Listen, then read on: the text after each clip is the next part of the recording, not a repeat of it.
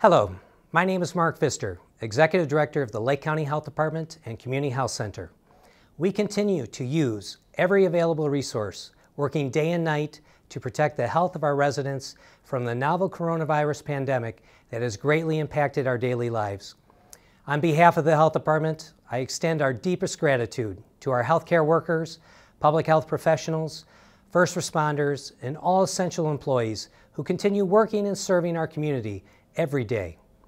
Your dedication is appreciated by every person in Lake County, and your health and safety is of utmost importance to us. We continue to share this important message with our community. The best way to stay healthy and save lives is to stay home.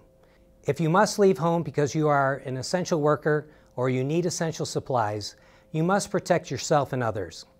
Keep a minimum of 6 feet of distance between yourself and others, wear a cloth face covering in public, and follow the 3 C's.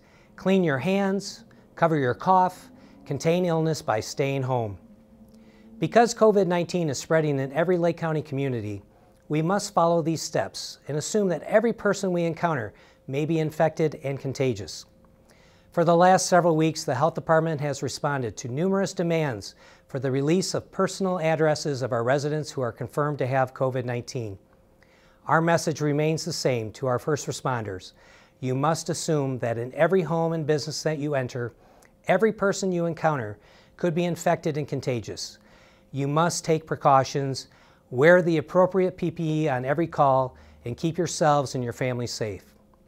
Releasing the addresses of our residents who have tested positive provides no protection to our first responders. While over 1,200 Lake County residents have tested positive for COVID-19, there are likely tens of thousands more who have the virus but have not been tested, don't have their results, don't have symptoms, or don't even know they're infected. During this pandemic, it is dangerous for any first responder to have a false sense of security. Providing the addresses of the positive cases, who are less than 0.2% of our total population, sets the stage for an extremely dangerous situation for first responders and the general public. This is a risk we are not willing to take. We also have an obligation to protect our residents' personal and private health information. We take this right to privacy very seriously, just as we wouldn't provide information about who in the community has HIV, hepatitis, or any other health condition. We will continue to protect your privacy. For all first responders listening to this message, I again want you to know how grateful we are for your service and bravery. Please protect yourself during all your interactions with the community. Please expect that you are interacting with people who are contagious. This is the only way you can keep yourself, your loved ones, your colleagues, and the community safe. We remain committed to getting you the supplies that you need, which is why of every donation and shipment of PPE we receive, we are getting those critical supplies to you. Thank you, Lake County residents, for all you are doing to slow the spread of COVID-19.